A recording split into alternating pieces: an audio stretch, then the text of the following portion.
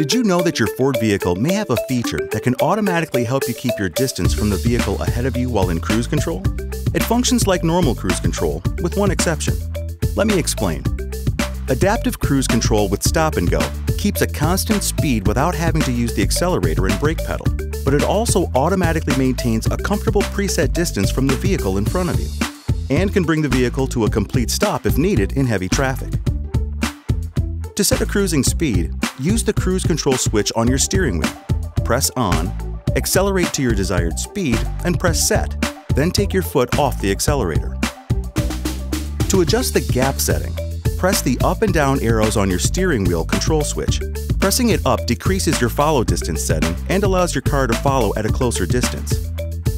And pressing it down increases your follow distance setting and expands the distance between you and a car in front of you. In fact, there are 4 different gaps that you can choose from: 1 bar, 2 bars, 3 bars, or 4, and gives you the longest gap. Each one represents a different driving style and will affect how quickly your vehicle responds to changes in traffic.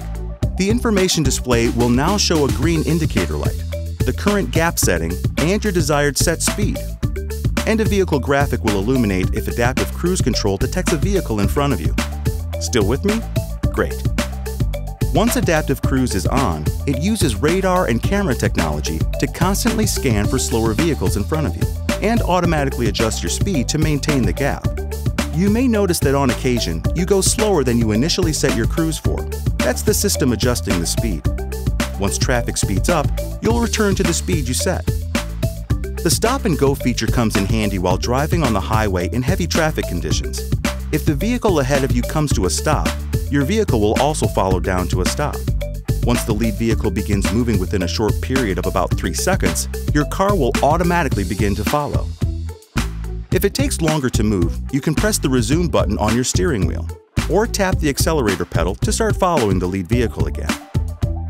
To switch between adaptive cruise control or normal cruise, use the 5-way switch on your steering wheel and the information display. Select Driver Assist, Cruise Control, then select Adaptive to enable, or Normal for a conventional cruise control system, meaning it will not automatically adjust speed based on the speed of the vehicle in front of you.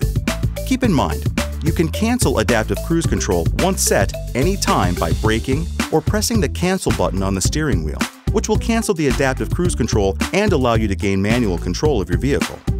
Pressing the Resume button will return the vehicle to the previously set speed and gap setting. Any questions? Go to owner.ford.com.